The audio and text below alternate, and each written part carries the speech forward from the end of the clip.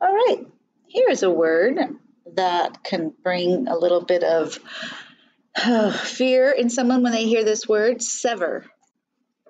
Sever. Who's got that? To break off, to cut into. Can you think of a good sentence for that? I hate to sever my food because that means I have to share it with somebody else. Okay, you don't want to cut the sandwich in half or the piece of pizza. You don't want to sever it. Very good. In order to connect two wires, you must sever the insulation off.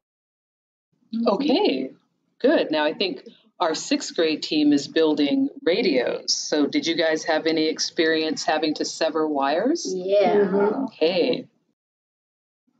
I also think of Siamese twins, and sometimes they are lucky enough to go into a surgery and become separate from each other, and they sever them.